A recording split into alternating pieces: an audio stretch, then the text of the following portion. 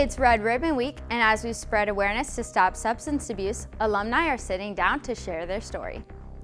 And we have a new justice on the United States Supreme Court. Those stories plus record tropical storms this year, coming up on NHSTV Live.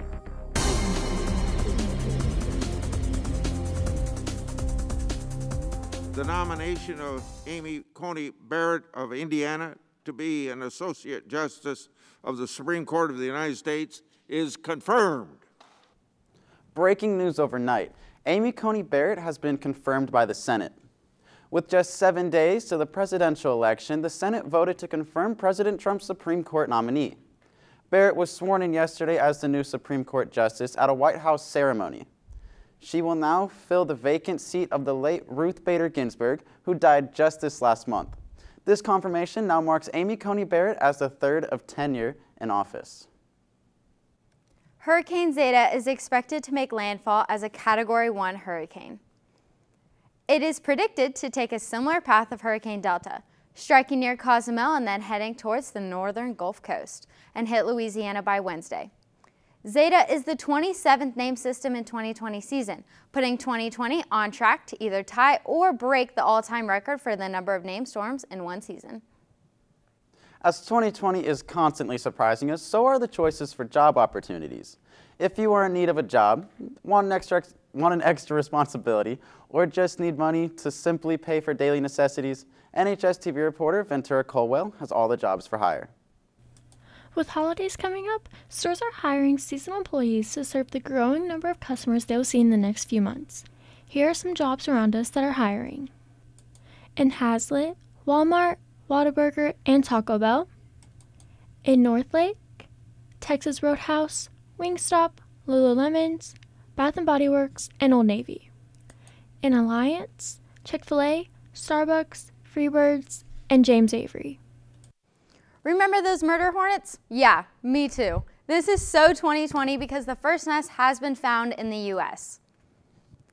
Scientists with the Washington State Department of Agriculture used tiny trackers and traps to locate the nest.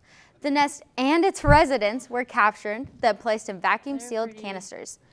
Giant Asian hornets are the largest insects of their kind, and they're known to deliver a potent venom when they sting. Humans aren't their typical targets, as the murder hornets are killing entire beehives, which have an important role in pollinating crops for our food supply. Because in theory, we don't have a massive population of Asian giant hornets out there, but the very few that we have that showed up last year managed to attack and kill, 6 or 7 hives. And so to me, if we end up getting a lot of Asian giant hornets, it could get pretty serious. Best not to take care of them now. And the location of that nest? It's on a piece of private property under construction for residential homes. Welcome to the neighborhood. Moving on, as this week is dedicated to bringing awareness to drug and substance abuse, our team of reporters had the chance to sit down with another alumni who is telling their story.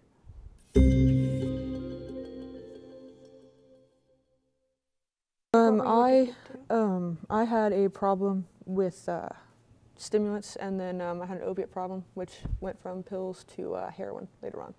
Yeah, so I guess it really got bad my freshman year.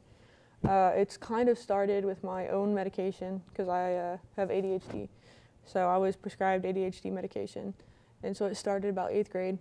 I had always dealt with like depression and anxiety and stuff like that. So I also have PTSD, and so I didn't want to go to sleep because that meant I was gonna have nightmares. And so I would take my medication at night. It wasn't necessarily I'm doing this to get high. It was I just don't want to have a nightmare.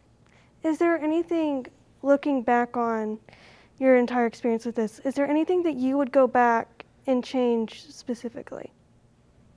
I would never even take the first pill. Mm-hmm. I would tell, like, if I could be like, no, run the other way. Don't even look at it. Like, this is gonna ruin your life. Like it will take everything away from you. Because I mean, it did for me. It took everything away from me. I didn't have a job. My family was done with me. Didn't have any friends. I mean, I was by myself. So it took everything from me.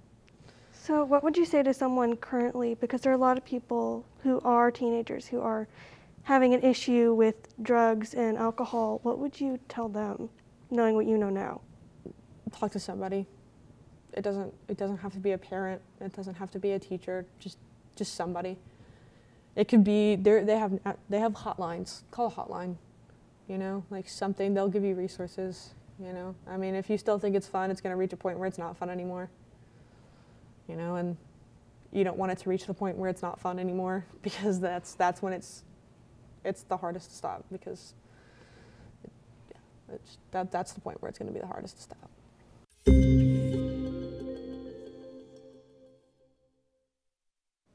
There has been a change in homecoming court rehearsal. It has been moved to Friday, October 30th during Invest due to weather.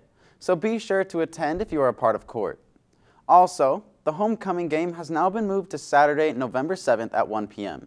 So be sure to change your plans just a little and still come out to show your Texan pride. One of our very own NHSTV students does more than just drive to and from school. NHSTV reporter Madison Molinar has the story. Allison was just only 12 years old when she first started racing. She mainly got the inspiration to race from family and friends, and has always had an interest in racing at a very young age. We went to this one race, and there was like this other girl named Cameron McDonald. She was racing like what I race now, and after the race we went over to like her race car trailer, and she let me get into her car, and like I kind of like fell in love with it, I guess you would say, and like wanted to get one, and I would always like be bugging my dad about like getting a car and everything. But has also been in a couple of accidents, with the worst one being when she was just 14 years old. So I was coming out of turn 4, the guy was behind me, hit me good enough to make me spin, and then the other, I guess the dude who was like behind him was trying to like go around both of us, and then he hit me in the front. So then that caused me to like flip, and then I started skidding. But even after the accident, Allison still continues to race. It didn't really like change my perspective of racing. There's an interesting story on how Allison decided what her number was going to be. Originally, I wasn't gonna be number 11. I was gonna be number 36. We didn't have decals made for us. So then one of my dad's friends was like, just stick duct tape on and like make number 11. I kind of just stuck with it ever since then, and it just kind of like became a part of me. Besides just racing, Allison has a very busy schedule with being in NHSTV and being the varsity basketball manager. This has been Madison Mollenauer with NHSTV. Tomorrow is Drip Day, so show off that award-winning Texan spirit by being too drippy for drugs. I will definitely be swagging it out tomorrow, Robert. Have a great day, Texans. This has been NHSTV Live.